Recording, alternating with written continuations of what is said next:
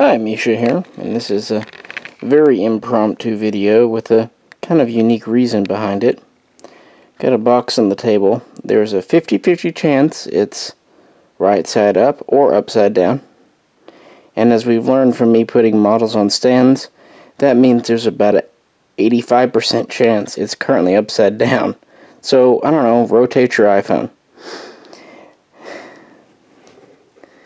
In this old school clamshell box, it's that old school kind of patented cardboard like the old Colt boxes.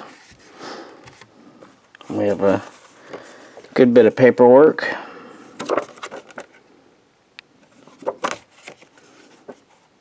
Hope I'm getting on camera and you can pause.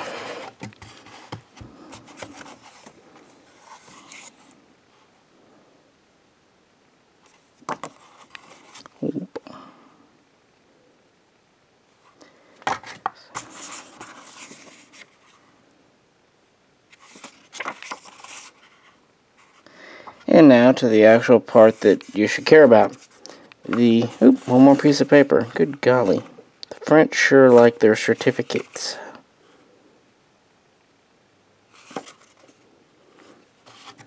There we go. This is a French Manurhin MR-32 Match Revolver. And this is a part of the MR-73 family, which was produced by the original Manurhin company in the 1970s and 1980s. And the reason I am doing this video is a bit unique. I actually had a client who's been interested in this revolver since around the holidays, but between me getting sick and people being out of town and other people being sick, I haven't had much time to get people to come over and take photographs for me.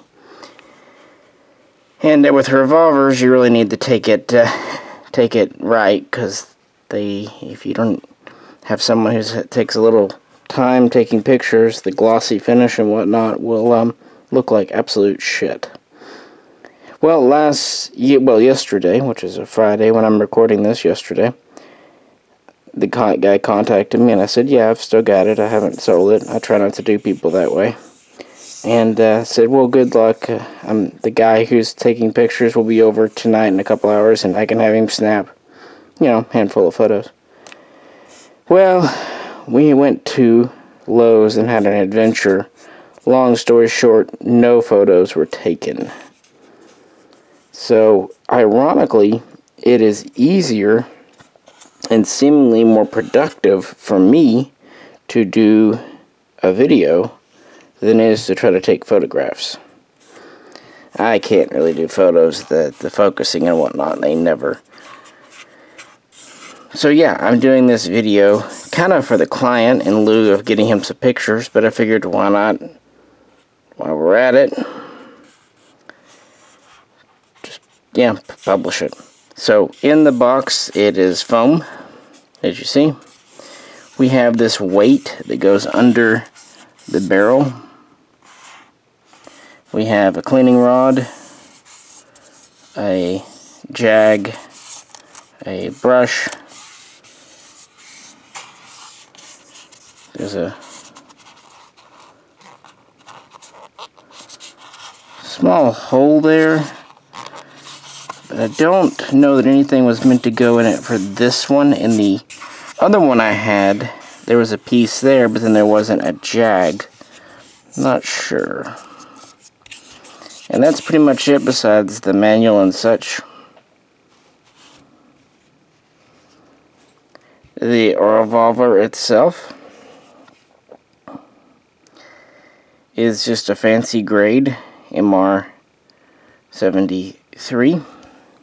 It has very finely adjustable rear target sights.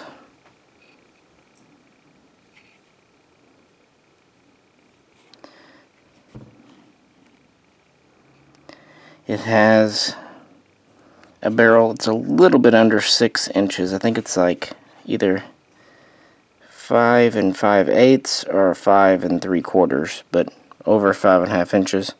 It is threaded on the under, tapped and drilled and tapped and threaded on the underside to take that weight.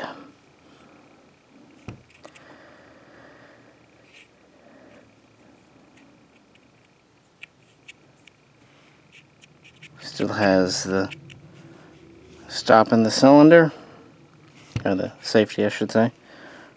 Wood grips, target grips with finger grooves. These were single action only. Although I've read that you could convert them to double if you had the right parts. That's just for being a target pistol, they did them as single. Also, like the standard MR-73, it has a cold hammer forged cylinder, cold hammer forged barrel.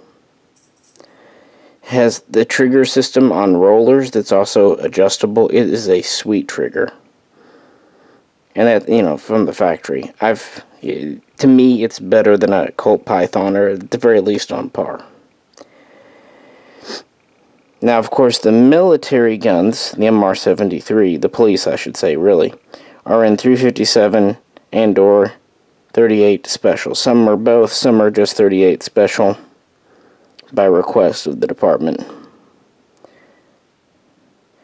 And that was original production, and those could either be had with a high polished blued finish, or they could have kind of a matte military style finish, and they could either have wood grips. I've seen a few different styles, or they could have rubber grips, and I've seen a couple of styles of those. Like a lot of revolver makers, they had a lot of options in their catalog. And since the MR-73 had proven so successful, it was designed to really be able to eat a constant diet of 357 Magnum. They branched out into the match market in the 80s. They started with the MR-38, chambered, not surprisingly, for 38 special in 1981, and it looked just like this gun, except in 38. And a year or two later, they introduced the MR-32, not surprisingly, chambered for 32. Now, Manurhin as a company disappeared in the 80s or 90s. Although there is a small private French company, Chapouche, something like that, that has been doing these since around 2000 in small batches.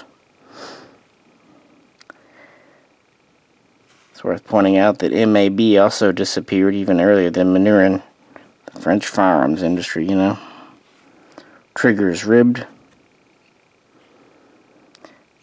Like I said, there's still the safety behind the cylinder.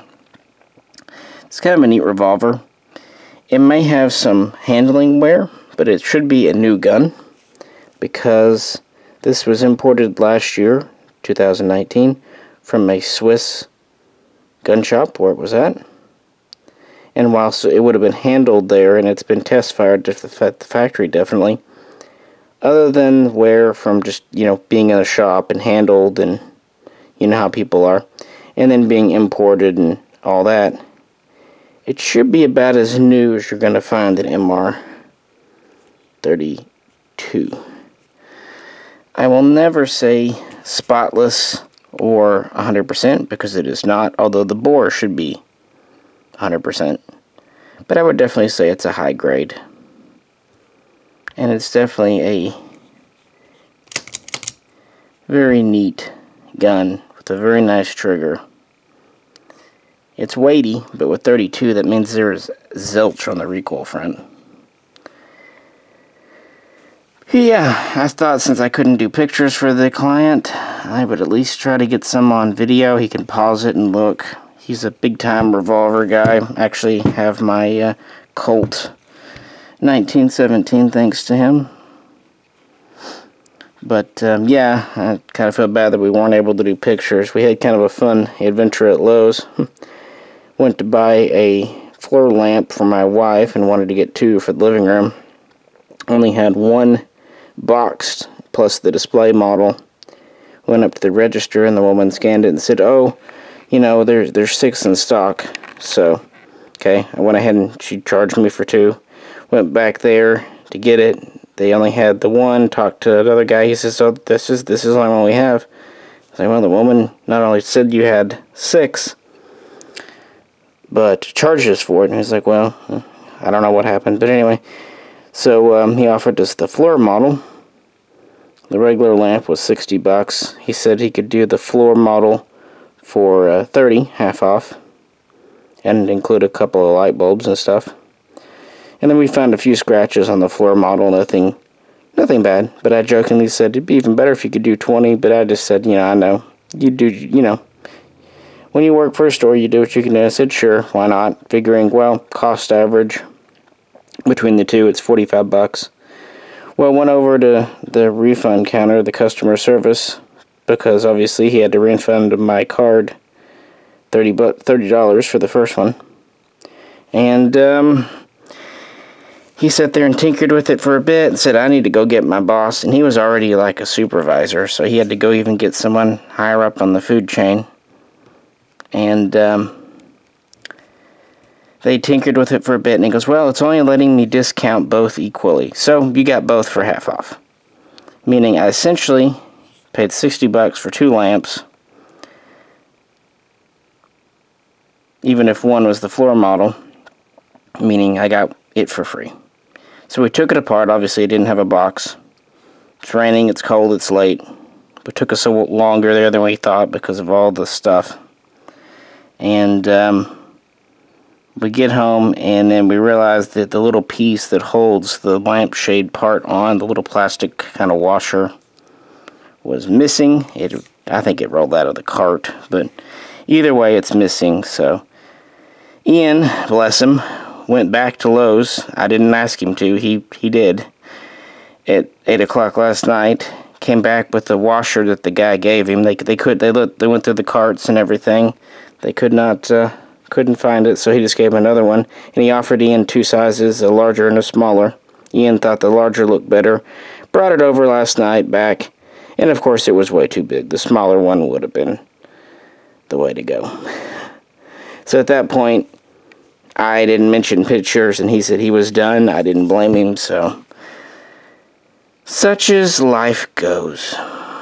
But the happy ending is we had a cheap floor lamp from Walmart that cost like $10, and I went and looked, and its little plastic washer that holds its shade on, well, it's a little bit different of a thread pitch. It's close enough for government work, as they say. So I got my wife's lamps together. And now it's Saturday morning, and I am doing a couple of loads of laundry and this video for my client. So, there you go. You get a MR-32 and a story time about going to Lowe's on a dark, rainy, 37-degree night in Arkansas. Alrighty, guys. Like I said, impromptu video. I want to turn this upside down. Yeah, that's what I figured. I didn't know if there's anything on the bottom or top. No, this should be the bottom, I think. This stuff's starting to fall out, so yeah. I appreciate it. If you could, like, share, and subscribe, and I'll catch you very soon next time.